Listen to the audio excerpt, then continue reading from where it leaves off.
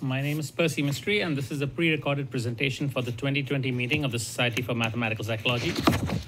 Welcome to the Symposium on Computational Model-Based Cognitive Neuroscience. I will be speaking about approaches to combine evidence accumulation models with fMRI data. When you look at different approaches to establishing such brain behavior relationships, the most elementary way is a two-stage or correlation approach using canonical cognitive models. Here, the fMRI data is used with a neural model to extract key neural features, and a standard cognitive model, for example, the drift diffusion model, might be used to describe behavioral data and infer key cognitive parameters. The relationships between these cognitive and neural mechanisms can then be examined. There are now many examples of such correlational approaches with canonical models in literature. In recent times, there has been a greater attention paid to moving towards more integrative approaches. The key difference here is that you have a single joint model to describe both the behavioral and fMRI data, and this model infers both cognitive and neural measures and is able to describe the joint relationship between them. This approach has its obvious advantages in terms of modeling joint uncertainty by constraining behavioral and neural data with each other, and once again, there is a fair bit of literature out here now espousing this cause. At this stage, I'd like to provide a very quick illustration here using a social perceptual task. In this task, children and adolescents had to differentiate between their mother's voices and unfamiliar female voices, as well as other non-human environmental sounds. A key objective was to look at the neural signatures of social communication as the importance of novel and non-familial social communication partners increased over a developmental period. Here we used a standard drift diffusion model to characterize the voice recognition process, but added an integrative neural element. We looked at the key brain modules, including voice processing, salience network, the reward network, and the DMN or default mode network that characterizes self-awareness. The connectivity within these network modules, as well as between these modules, was provided as an input into the drift rate model, and the drift rate was constructed as a linear function of their connectivity matrices. The model uncovered interesting insights that analysis based purely on reaction time or accuracy, or even external variables such as age or social reward scores, could not identify.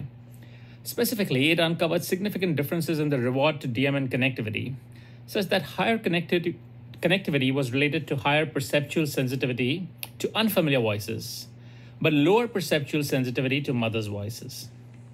So yes, canonical or standard models such as the DDM model can be used to reveal significant insights from fMRI data. But my primary agenda here today is to examine a different dimension, one of augmenting canonical models, for example, drift diffusion model, to obtain process-dissociated models that can further capture the latent structure of neuro-cognitive subprocesses. These models augment canonical models like the DDM with context-specific subprocesses. So first, let me address the need for such an approach. First of all, many cognitive models, especially evidence accumulation models, are probabilistic in nature, and trial-by-trial variability is often structured in as random effect variability. Thus, as is well known, there is no one-to-one mapping of the data and parameters at the level of a single trial. On the other hand, fMRI data is known to contain a high degree of temporal variability, and to draw a connection between the dynamics of neural and cognitive processes, we need to be able to model systemic variability in the cognitive parameters of a trial that goes beyond random effect variability. As an example, we could envisage a belief updating or performance monitoring process that systematically drives the dynamic changes in DDM parameters such as decision thresholds or non-decision time over trials. Second, repeated decision-making is often characterized by a mixture of cognitive states or strategies across trials. We might expect that the fMRI characterization of these different states and strategies will be very different, and not accounting for them, even if non-dominant states or strategies form a very small percentage of overall trials, will significantly dilute the measured brain behavior relationships. The solution is to have state-dependent or strategy-dependent DDM models at a trial level with a hierarchical state or strategy switching process built in. Third, the repeated decision-making often involves sequential or item gradient effects, such as the influence of post-error learning or strategy repetition effects, etc., and building these into the cognitive model allow for a better characterization of temporal variability. And finally, canonical parameters by themselves, even if incorporated with trial-level systemic variability, may not be sufficient to capture the characterization of multiple neurocognitive systems. Even simple tasks, for example, might contain many different cognitive elements such as executive function, memory, belief updating, learning effects, performance monitoring, and so on. We expect fMRI data to contain footprints of these cognitive subsystems, but to allow capturing such functional resolution from the fMRI data, we need corresponding behavioral or cognitive measures that will allow a much more finer-grained, multi-dimensional functional characterization of individual differences. These parameters, in turn, will also govern the systemic temporal variability in the dynamic DDM parameters that we've described above. So a process-dissociated model may include one or more of these aspects. It is important that this does not imply fundamentally changing the nature of the decision-making model. For instance, a drift diffusion model would still remain the unit of decision-making at a trial level. What I'm proposing is that the need to augment such models with context-sensitive structural mechanisms that both account for temporal variability and systemic individual differences in a much more precise manner, allowing a much more precise functional measurement of brain behavior relationships. So let's see what a model like that would look like across two different tasks. I'd like to highlight at this stage that a lot of the results here are preliminary results that may be subject to validation and revision, and also that given the time constraints, the idea is to give you an idea about the type of results that such models allow us to obtain, rather than have an in-depth analysis of the actual results. So the first task is a mathematical cognition task where children had to do simple arithmetic problems, and we had 3 sub-data sets here with similar stimuli but slightly different procedures, each of which, one of which includes 8 weeks of an in-person cognitive training. And the performance of arithmetic problems in that particular data set was measured both pre- and post-training. A key question across these data sets was to understand the basis of individual differences in arithmetic performance, whether there were any structural brain differences in children with mathematical learning difficulties, and of course, what specific effects did the cognitive training have, both on brain and behavioral measures. Based on previous literature, we constructed a model that accounted for both high and low attentional processes. The high attention process itself involved the choice of multiple strategies, such as memory retrieval, different forms of counting, or decomposition of the arithmetic problem. A DDM was used as the fundamental unit of decision-making, and each strategy had its own DDM drift rate characterized using an item response framing, such that it was a combination of individual item and strategy level features. The nature of the strategy provided theoretical inputs as to how the drift rate should vary across items. This subjective theoretical approach is very important to be able to constrain parameters and identify unique states and strategies. The process was characterized as an autonomous default to memory retrieval, which is represented by the blue diffusion process in the illustration, followed by a probabilistic switching to an alternate strategy if the memory retrieval process did not yield a confident answer within a certain time. A layer of executive function parameters control the strategy switching process. In the illustration, the red line illustrates a switch to a counting strategy. In addition, the decision threshold was modulated across trials by characterizing an error-effort trade-off, such that the threshold was increased after higher error rates and reduced after longer decision times. Each of these aspects was allowed to be governed by individual difference parameters.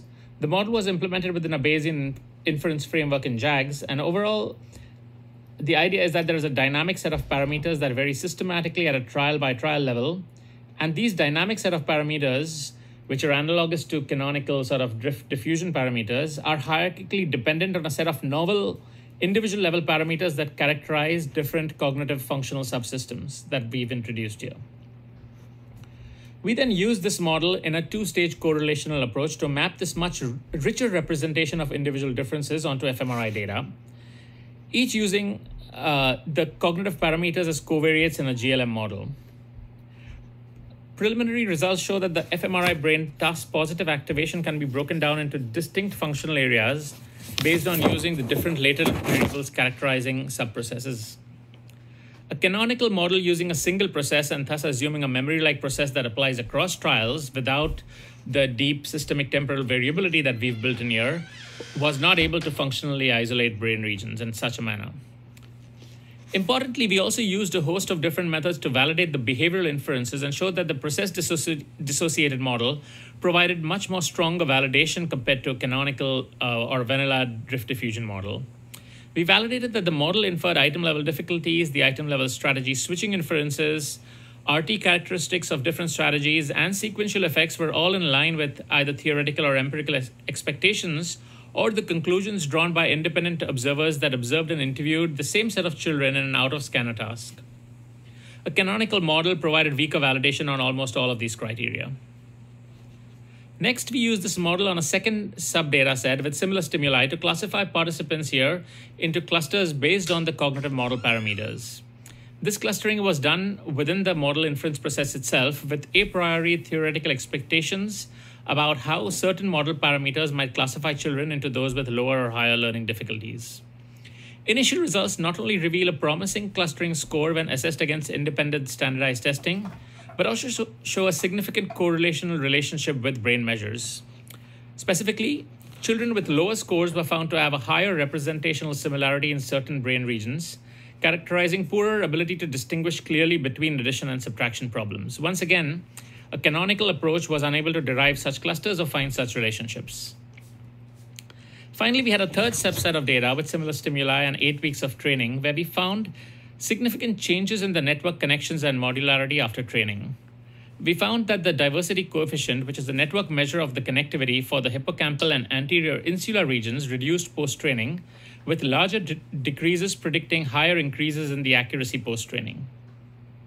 We implemented a simple integrative model. The graphical representation of that model is shown here, which is basically the process dissociation model we just described, but we added in a layer of the change in the brain network connectivity measures and used the change in the drift diffusion model parameters to predict the change in the brain measures. This model showed that the posterior predictive of the change in brain measures was very robustly predicted by the change in the drift diffusion model parameters, and that's shown in the figure on the right. The figure on the left shows the same analysis using a canonical DDM model without the process dissociation, and you can see that this added process dissociation gives much more stronger and robust measure of how the changes in drift diffusion parameters induced by training result in a better posterior predictive about the changes in the brain network connectivity. We were also able to isolate between whether the effect of such training was to induce a shift in more efficient strategies or improve the efficacy of existing strategy use. And in this case, the change in modularity induced by the particular training was linked strongly to improved efficacy of existing memory use. Lastly, I want to talk to you about a more sophisticated integrative model that we implement for a stop signal task. This is a response inhibition paradigm where participants have to select the right target based on a stimulus, but have to hold back their responses if they observe an explicit stop signal. This data was obtained from children, including children diagnosed with ADHD, and a relevant question here was to identify structural differences in children with ADHD and how that might manifest into overt behavior.